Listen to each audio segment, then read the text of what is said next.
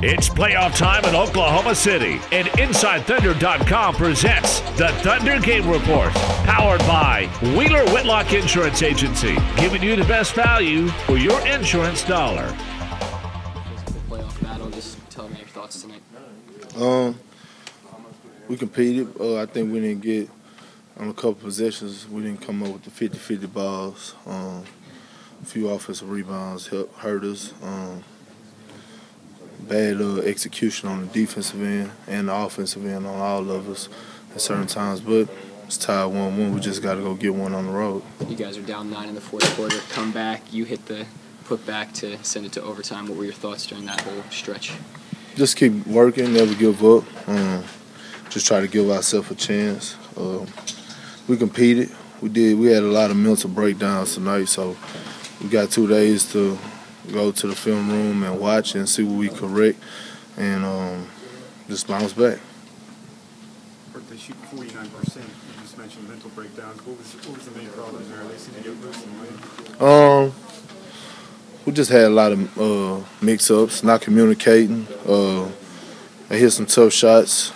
We didn't put enough pressure on them, so that's on all of us. When you have a night like this where you have the home court advantage, the crowd is going nuts, you guys were able to have a great sequence of events to get it to overtime. How tough is it to lose this game? It's hard, but at the end of the day, you got to stay even keel. So even with a win, you can't get too high, can't get too low with a loss.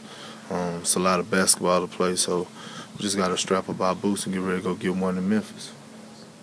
It's tough, but it's definitely not the end of the world. We got plenty more basketball to be played, so we got to look up, understand why we lost, and move on. Thabo, you make the big steal. Kevin's got the 4-point play, Perk with the putback. What were the emotions like kind of in that stretch run in regulation? It was crazy, but I think we were in a bad spot. We couldn't quite get a stop when we needed it. And it's unlike us. We got to give them credit for the way they move the ball, the way they attack the basket, and everything. We just got to see, watch what we did wrong, and understand it, and move on. Serge, obviously a tough emotional battle tonight. What was the difference in your mind tonight? It was tough, man. Tough. They did great job, start aggressive, but we didn't give it up. We was trying to keep fighting, and we need to give them more credit, man. They did a good job in defense and offense. How crazy was that stretch in the fourth quarter when Kevin gets the 4-point play and Perk gets a putback? Oh, it was very crazy, very crazy. Like I said, we never give it up, We never give it up no matter what. We never give it up. Look ahead to Game 3. What do you guys need to do better in that one? Now we need to do a better job, start aggressive, Early in the game, they start very aggressive, and then take us time to get back in the game. We need to do a better job like a team, start aggressive and mindset and defense and offense. What was the difference tonight in kind of the tempo and flow of this game? We didn't have the same energy we did in Game 1. We had okay energy, but that wasn't good enough. I think in Game 1 we really dictated what was going on the court on both ends. Tonight we didn't do it as much, and Memphis is a good team. They made some adjustments. I think they play with some more movement and some different actions that were hard to guard for us, and we got to be able to play better. So heading into Game 3 is a kind of a combination of the intensity factor and some of the X's and O's that you guys need to change? Yeah, I mean every game is going to be incredibly difficult from here on out, so we just have to play at a higher level. Which sounds very easy. There's a lot of things that go into that, but we're gonna have to watch film and come out and play better basketball. It's gonna be tough on the road, but we're confident we can get a win or two. Did you guys, like the other night, Memphis is down 25, they expend all this energy to get back within 2 and then don't have anything left. Did you expend that kind of energy to get into OT and then not have anything left at the start of OT? No, I don't think so. I think it was more about execution in this game, and we couldn't get good shots, get good enough shots, and they did. So I think we had enough left, but we didn't play well enough. Anything else? Nick, in the end, is anything gained out of that miracle finish in regulation to get to overtime? They'll get anything out of that? No, it's a loss, and it's either worth a point in the win column or or the other team gets it. So it doesn't matter. We got to get 3 more to win the series.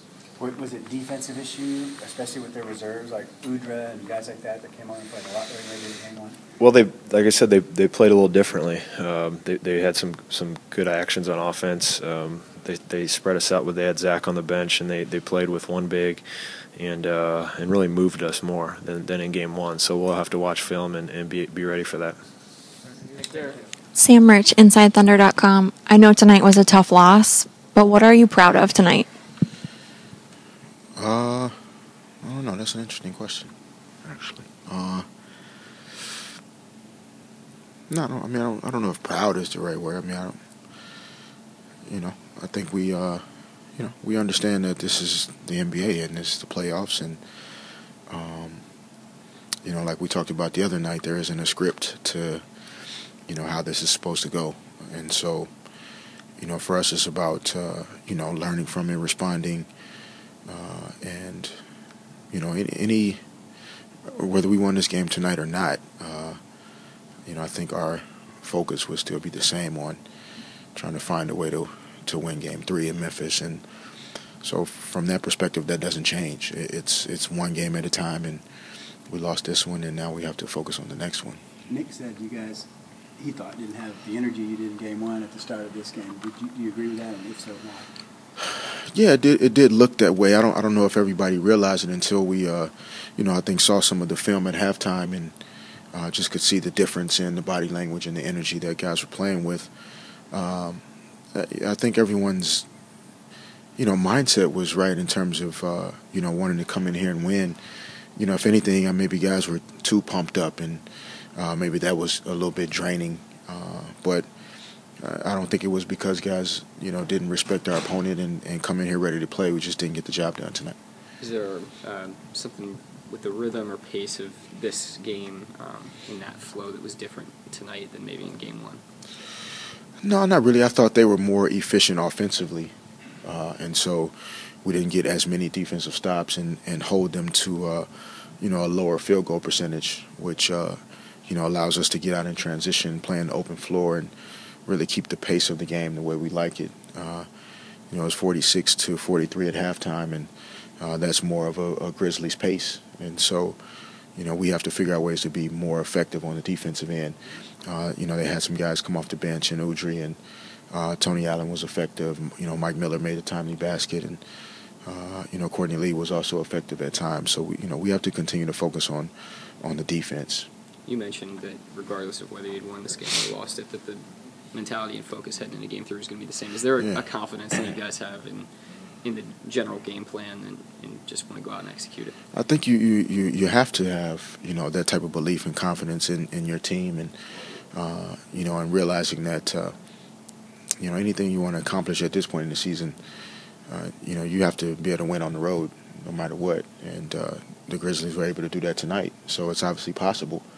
And so we have to take these next couple of days, prepare ourselves to be ready to go into Memphis and give ourselves a chance to win on Thursday night. Derek, could you expound on Tony Allen? I mean, what makes him so either talented or annoying or all the above? Even his teammates can't figure him out sometimes, but he seemed like he was a factor on both ends tonight.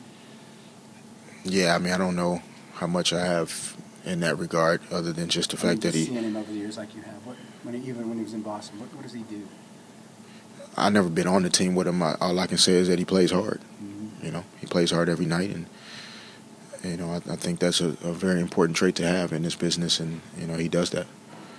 The perseverance at the end of regulation, the miraculous ending to kind of push it in overtime. Is anything gained from that? No, I don't know. I think we should understand at this point that the game is never over, whether you're ahead or behind. You have to keep playing until the clock's at 0 and one team won or lost. And so tonight was an example of that. And, we have to understand that we can't necessarily wait, to play with that type of urgency when we have to. We didn't start the game with that sense of urgency, and that's something we'll have to do on Thursday.